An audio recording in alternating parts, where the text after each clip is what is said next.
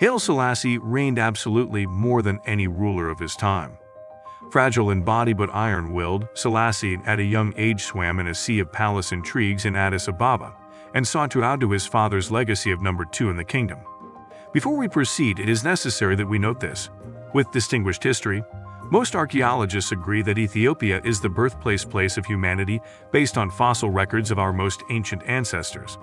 As a major world power of ancient days, Ethiopia, headed by an emperor, was home to a number of the most powerful states in the world, which formed roughly continuous Ethiopian empires that span generations.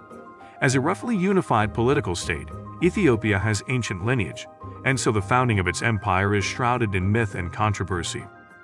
As traditional claimed by Ethiopians, their first emperor was a semi-mythical figure named Menelik I.